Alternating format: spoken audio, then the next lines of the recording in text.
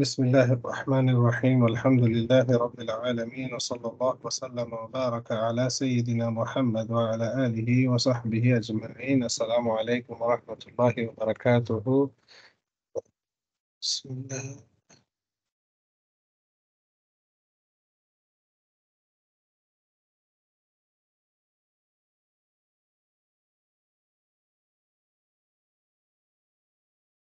Please, Bismillah Muhammad. Walaikum salam wa rahmatullahi wa barakatuh. Bismillahirrahmanirrahim. Ibrahim bin Adham was particularly famous for his pious scrupulosity. It is told that he said, "Watch carefully what you eat, and then there will be no harm for you in not staying awake during the night or fasting during the day." His most common prayer was, "O God, remove me from the disgrace of disobedience to you to the glory of obedience to you." Someone said to Ibrahim bin Adham, "Meat has become expensive." He answered, "Make it cheaper, that is, do not buy it." He then recited the following verse, "When someone becomes too expensive for me, I abandon it. When something becomes too expensive for me, I abandon it. Therefore, the more expensive it becomes, the cheaper it is for me." Muhammad bin al-Hussein, may God have mercy on him, said, "I heard Mansur bin Abdullah say, I heard Muhammad bin Hamid say, I heard Ahmad bin Khidrawah say, Ibrahim bin Adham said to a man who was performing a circumambulation of the Kaaba, know that you will not attain the rank of the righteous until you have climbed 6 mountain peaks. First, you must shut the door of pleasant life and open the door of hardship. Second, you must shut the door of self-glorification and open the door of humility. Third, you must shut the door of quiet and open the door of self-exertion. Fourth, you must shut the door of sleep and open the door of vigil. Fifth, you must shut the door of wealth and open the door of poverty. Sixth, you must shut the door of hope and open the door of readiness for death. Once Ibrahim bin Adham was guarding a vineyard. A soldier who was passing by told him, "Give me some of those grapes." Ibrahim bin Adham replied, "The owner forbade me to do this." So the soldier began to lash him with his whip. Ibrahim bin Adham lowered his head and said, "Beat this head, for it disobeys God often." On hearing this, the soldier was unable to continue the beating and departed. Sahal bin Ibrahim said, "I was a companion of Ibrahim bin Adham. When I became ill, he spent all his wages on me. When I felt craving for some food, he sold his donkey and spent all of its cost on me.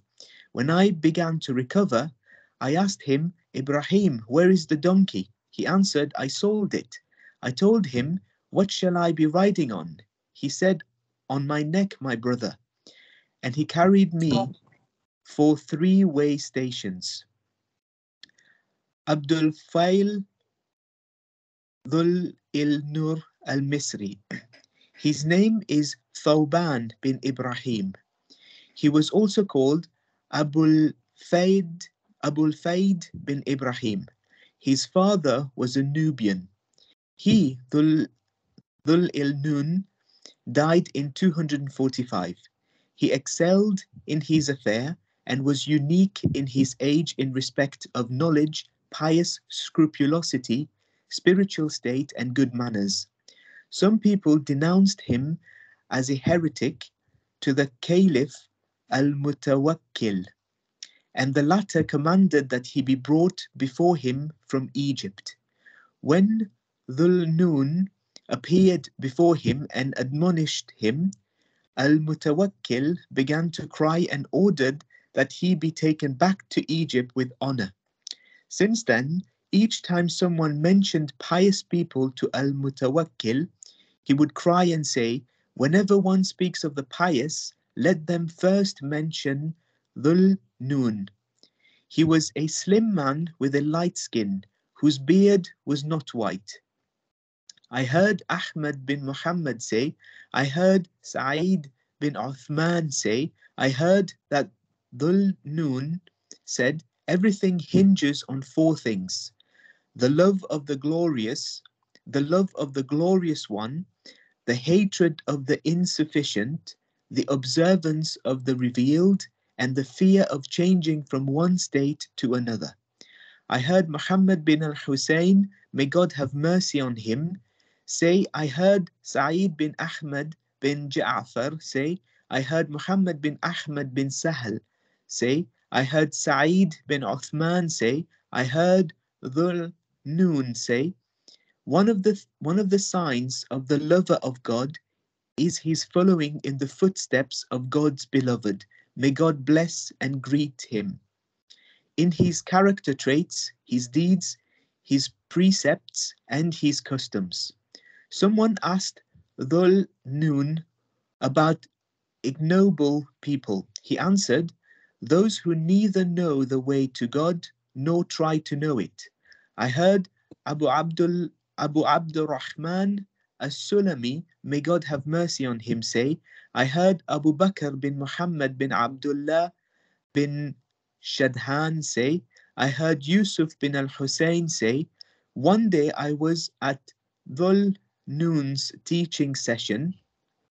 There came to him Salim al-Maghribi and asked him, Abul Faid, what was the cause of your repentance?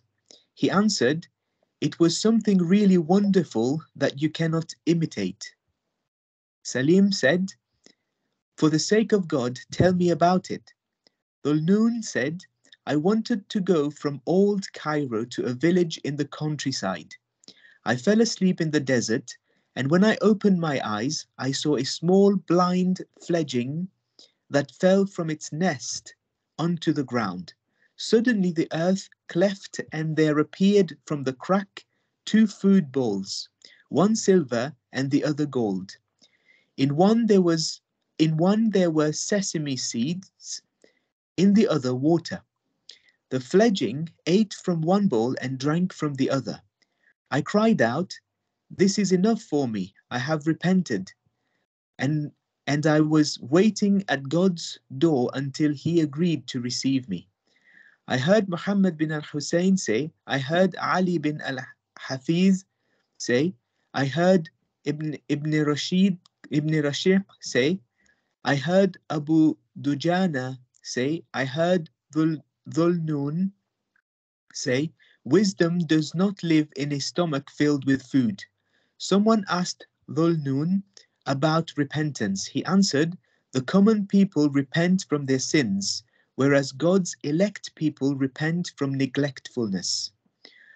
Abu Ali al-Fudail bin Ayyad. He came from Khorasan, from the region of Marw. It is said that he was born in Samarkand and grew up at Abiward. He died in Mecca in the month of Muharram in the year 187.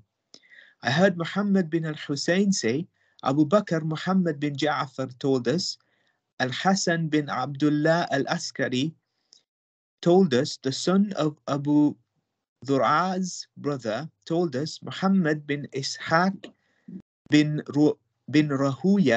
Rahawah told us, Abu Amr told us on the authority of Al-Fudail bin Musa that Al-Fudail bin Ayyad was a dangerous young lad who robbed caravans between Abiward and Sarakah.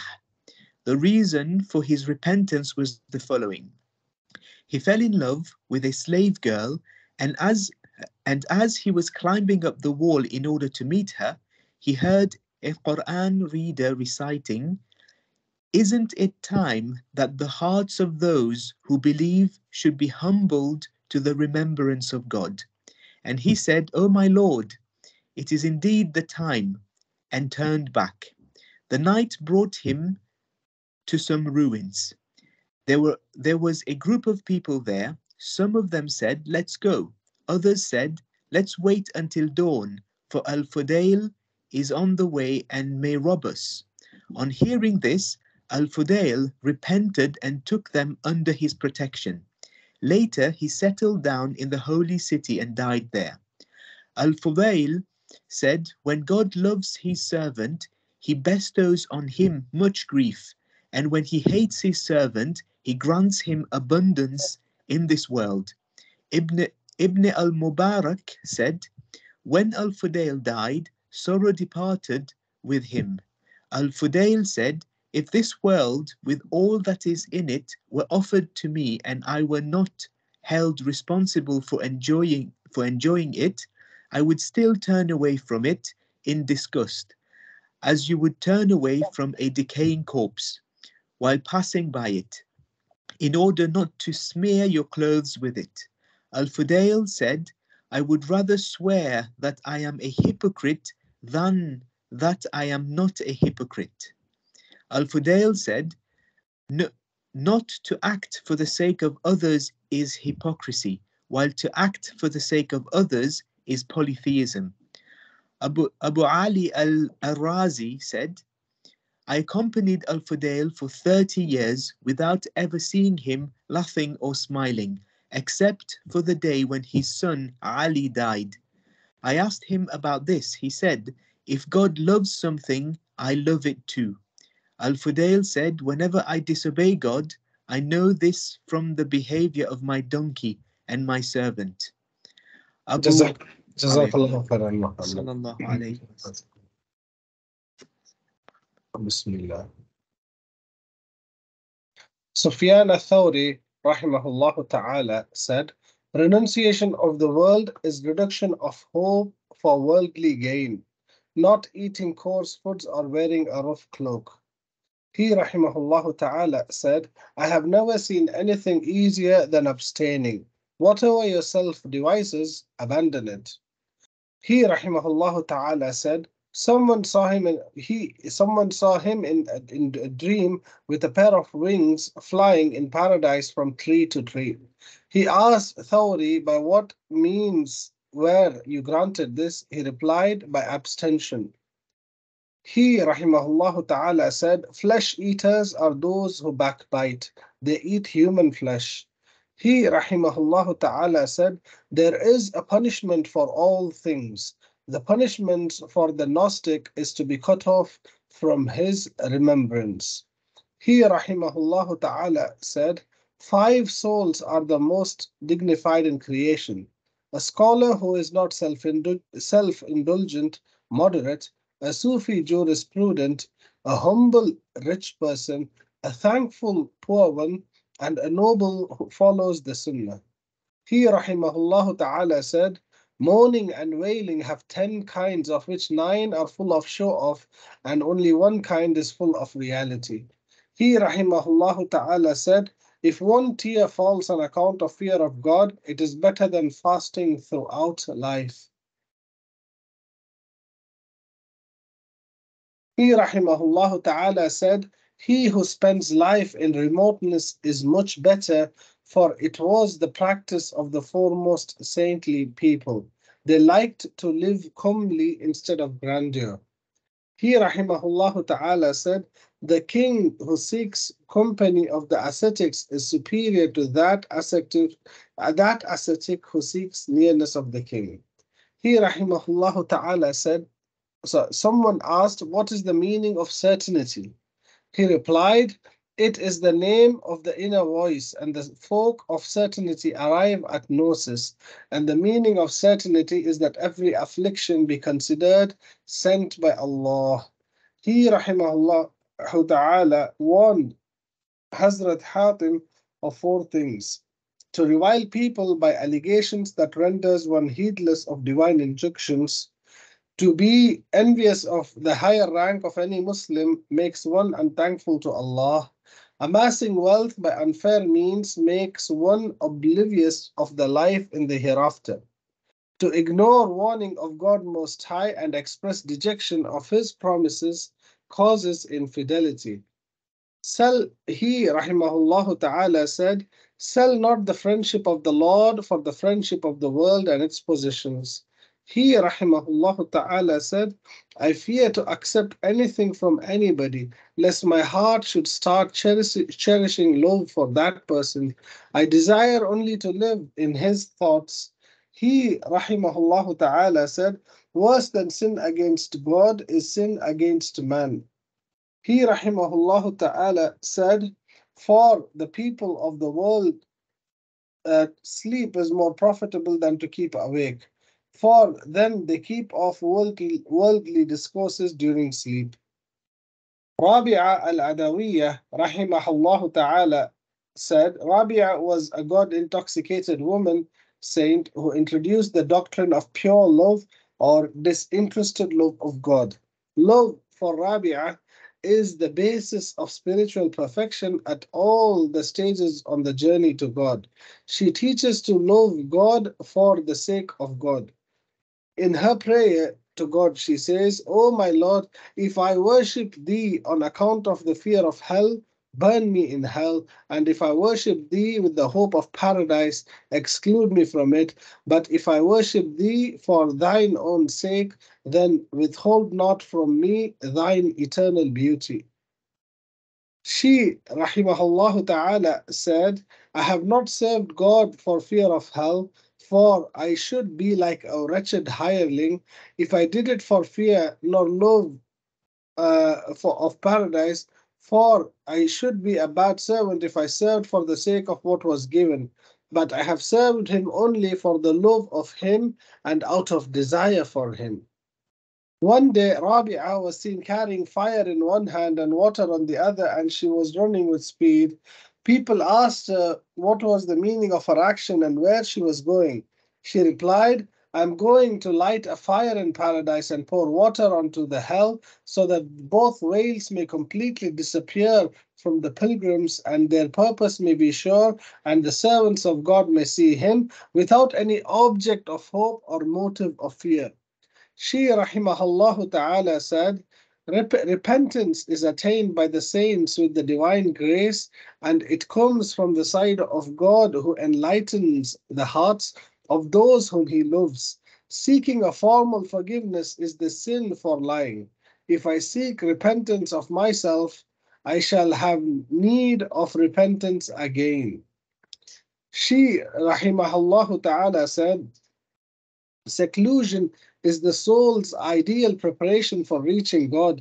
It is in the state of solitude that the soul contemplates on the attributes of God. She, rahimahullah ta'ala, said, the soul comes from God and it can be united with Him if it is purified through the process of mortification. She, rahimahullah ta'ala, said, when asked about some worldly thing she wanted to have, she replied, I am ashamed to ask for a thing of this world from him to whom this world belongs. How can I ask for it from those to whom it does not belong? She asked in her private prayer, O my Lord, will you burn in the fire a heart that holds love for you? The caller answered, we will never do such a thing. Do not think so poorly of us. Once she fell ill and someone asked her the cause of her illness. She replied, because I turned my heart to paradise, he chastised me. Now he is content with me. I will not do it again. She was asked, when is the servant satisfied? She replied, when afflictions delight him as much as blessings. None of the matter of this world or of the next should deter you from Allah. Rabi'a said, while I am in this world, all I want from the world is to remember you, and my only wish for the hereafter is to be able to see you. Other than this, do with me as you wish. Once a saint came and proposed with a proposal of marriage with her. She asked, have you any miraculous power? She said, What he said, I have. She inquired, what is that? He said, I can stop flow of water in the river. She said, well, you can stop flow of water in river, but cannot stop a drop of your own water. Get out of my house at once, otherwise I will make an end of your sainthood immediately. Fariduddin Attar describes the mystical personality of Rabi'a, set apart in the seclusion of holiness. That woman veiled with the veil of religious sincerity, that one inflamed with love and longing, enamored with the desire to approach her God and be consumed in His glory, that woman who lost herself in union with Him, that one accepted by mankind as a second spotless Mary. Rabia had no match as regards to her affinity with God and the knowledge of God, ma'rifah. Fudail ibn Iyad, rahimahullah ta'ala, said, it is offensive that there should be seen in the outward appearance of a man more humility than what is in his heart. He, rahimahullah ta'ala, said, only the fearful one sees the fearful. It is the mother without her child who likes to see the other mourning mothers. He, rahimahullah ta'ala, said, the scholars of the merciful possess humility and submissiveness, and the scholars of the rulers possess pride and arrogance. Whoever considers his soul to be of any worth has no share of submissiveness. He, rahimahullah ta'ala, said, submit to the truth, obey it, and accept it from whoever says it. This is submissiveness. He, rahimahullah ta'ala, said, God revealed to the mountain, I will speak a prophet upon one of you. So the mountains raised themselves high in pride, while Mount Sinai lowered itself humbly. Then God spoke to Moses on this mountain because of his humility. وصلى الله على سيدنا محمد. بسم الله محمد. Bismillah. Bismillahirrahmanirrahim. The Book of Worship. Knowledge is of two kinds: knowledge of practical religion and knowledge of spiritual matters. The knowledge which is compulsory appertains to practical religion, which deal with three matter: beliefs, actions, and prohibitions. For instance, when a sane man attains puberty, it becomes compulsory on him to learn the words of attestation. There is no deity but God, and Muhammad sallallahu alaihi wasallam is the servant and apostle of God. To know its inner meaning does not then become compulsory on him. He is to believe it without any doubt and proof. The Prophet sallallahu alaihi wasallam first required only mere verbal acceptance of Islam and confession of faith from the Arabs. What was compulsory on them at the time was fulfilled. After that, knowledge of the duties to do became compulsory on them. These duties deal with actions and prohibitions. As regards to actions, if a Muslim reaches the early afternoon prayer, it becomes compulsory on him to know first how to pray it and to put it into action. This is the case with him in case of other prayers also. If he lives up to the month of Ramadan, it becomes compulsory on him to know the rules of fasting and then to fast. This is the case with pilgrimage, zakat, and other duties ordained by God and binding on all Muslims. As to prohibitions, it depends upon circumstances and new events. It is not compulsory on the blind man to know which sight is unlawful, on the mute to know which words are unlawful. So to know a thing is not compulsory on a Muslim who does not require it. If after the acceptance of Islam, there is anybody who wears silk dress and takes property of another man by force, or looks into a strange woman with passion, he must know how to restrain himself from these things. As to beliefs and thoughts of mind, Their knowledge is obligatory according to the state of mind. Thus, if a man feels any doubt in his mind about the meaning of attestation formulas, it then becomes compulsory on him to know what will remove that doubt. When a duty becomes binding on a man, to acquire knowledge about it becomes binding on him. As a man is not free from hatred, envy, and impulses of evil, it becomes compulsory on him to know some of the evils as described in the book of destructive evils. Why should it not be compulsory when the Prophet ﷺ said, "Three things are destructive: sordid miserliness, vehement passion, and self-conceit. Other evils follow these three destructive evils. To remove these evils from mind is compulsory. If a man is converted to Islam, what is compulsory on him is to believe in paradise, hell, resurrection day, judgment day." The Prophet ﷺ said, "To acquire learning is binding on every Muslim. He did not say to learn alif, lam, or mim, but he said to learn the science of actions. As actions become gradually compulsory on him, to acquire knowledge about these duties becomes gradually compulsory on him. Fard al-Kifaya, compulsory duty on community. Know, O dear readers, that learning about the duties are divided into two categories: those which are connected with religion and those which are not so connected. The religious learning are those which came from the holy prophets and in which there is no question of intellect, and the learnings that are not connected with the religion are mathematics, medicine, etc. They are of three kinds: praiseworthy, blameworthy, and permissible. The sciences which are necessary for progress in the world are praiseworthy, such as medicine, mathematics, etc. These are fard al-kifaya, or binding on the community as a whole. Fard al-kifaya is such compulsory duty without which no nation can go on in this world. If a man at least acquires such learning or science in a town or locality, all other people in the town or locality get absolved from its sin.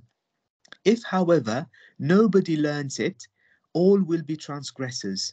The sciences which should be learned for agriculture, administration, industry, horticulture, weaving, etc. are fard al-kifaya.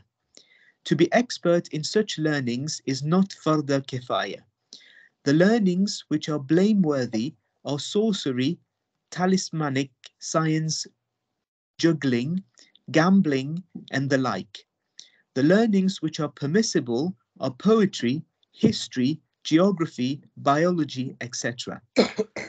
All learnings connected with the religion are praiseworthy, but when any other learning is mixed with any of them, it becomes sometimes blameworthy. The praiseworthy learnings comprise sources, branches, helpful and supplementary learnings. They are therefore of four kinds. 1.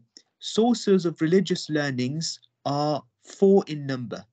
A. The Book of God, the Sunnah, and usages of the Holy Prophet ﷺ, the unanimous opinions of Muslim jurists, ijma, and the sayings of companions. Ijma is the third source of Islam, as it shows the path towards the usages of the Prophet ﷺ. The first source is the Quran, and the second is the Sunnah. The fourth source is the sayings of the companions, because they saw the Prophet ﷺ, witnessed the coming down to revelations, and they saw what others did not see through their association with the Prophet ﷺ. 2. Branches of learnings of religion are drawn from the sources not according to the literal meaning, but according to the meaning adduced by the mind. thereby writing the understanding as indicated by the following hadith: a judge shall not sit in judgment when angry. This means that he shall not pass judgment when he is pressed by calls of nature, hunger, and disease. The last thing is of two kinds. One kind relates to the activities of the world, such as the books of law, and is entrusted to the lawyers and jurisprudent, and the other kind relates to the activities of the hereafter. The latter is the science of the conditions of the heart and of its praiseworthy virtues and blameworthy evils. 3. The third is the sciences helpful to the praiseworthy sciences, such as the science of language and grammar, which are necessary to know the Quran and Sunnah. They are not themselves religious education. They are not necessary for the Holy Prophet ﷺ, as he was illiterate. The fourth kind is the supplementary sciences and is connected with pronunciation of words and different readings and meanings, such as tafsir, knowledge of revocation of verses, books on authoritative transmission, biographies of illustrious companions, and narrators of traditions. These are the religious learnings and are praiseworthy and as such fard al-kifaya, or binding on the community as a whole. If you question, why have you included fiqh or jurisprudence within the worldly sciences and faqih or jurisprudent as worldly scholars, the reply is this: fiqh contains the laws of the administration of the world, and faqih are such lawyers. There is of course no doubt that a faqih also deals with religion, but that is done through the intermediary of this world, as the world is the seed ground of the hereafter. The religion does not become perfect without the world. If you leave the religion with the rulers, you will find that the religion is the foundation and the ruler is its guard. That which has got no foundation, it destroyed. That which has no foundation, it destroyed, and that which has got no guard is also destroyed. Rule cannot go without a ruler, and the instrument of rule is fiqh or administrative laws. The government does not belong primarily to the religious sciences. It is well known that pilgrimage does not become perfect unless a companion is taken for protection from the ruffians and robbers in journey, but Hajj or pilgrimage is one thing. Rule for pilgrimage is another thing. God is a third thing, and the laws are a fourth thing. The object of fiqh is to give knowledge of administration.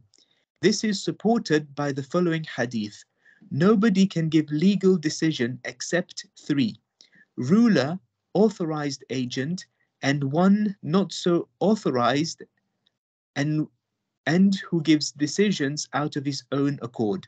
A ruler or leader is qualified to give legal decisions. One who is authorized by him is his deputy. Except these two, the third person is called an intruder, who undertakes the responsibility himself. The companions in general refrained from giving legal decisions, but when they were asked about the Quran and the learnings of the hereafter, they did not remain silent. جزاك الله خيرا. عليكم وصلى الله على سيدنا محمد.